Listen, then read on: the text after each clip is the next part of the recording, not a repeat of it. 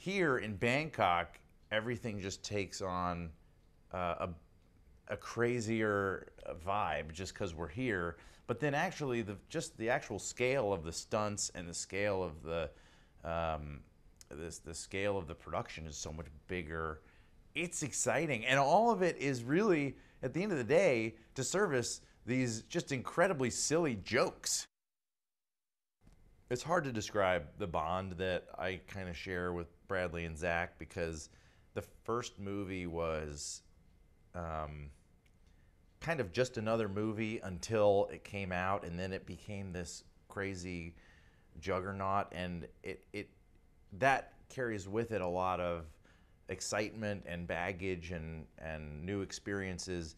And we were all in this sort of same place at the same time, and at the same sort of roughly the same tier in our careers. And so to experience that together and to have each other to sort of rely on and commiserate with during that sort of showbiz hazing process was really kind of special and cool. Zach has a special wit because it's so fast. Like, you can't believe how quickly he just keeps zinging. And if you ever get into kind of exchange with him, which we do improvising,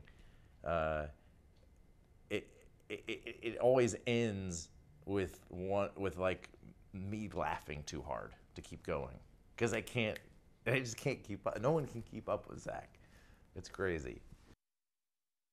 Todd is uniquely suited for directing comedy because he has real leadership. He directs with a lot of conviction, which any movie really needs to sort of stay on track and stay focused. And he's got a specific comedic voice in mind at all times, and everything kind of serves that.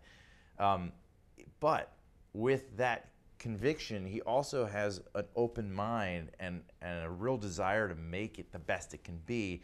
And he's not too proud to take suggestions from anybody. We worked with Mike on the first Hangover, but I can't say I got to know him really. We shot a few days with him, and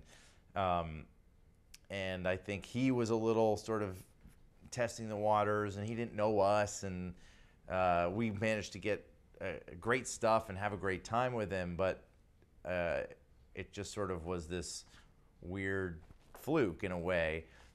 Now that he knows us and we know him, and there's a trust and there's a comfort level, and he came back into the second one and just blew it up and was so game to do anything. Paul Giamatti, one of my favorite actors of all time. We got to shoot with him today, as a matter of fact. The guy it's so distractingly good.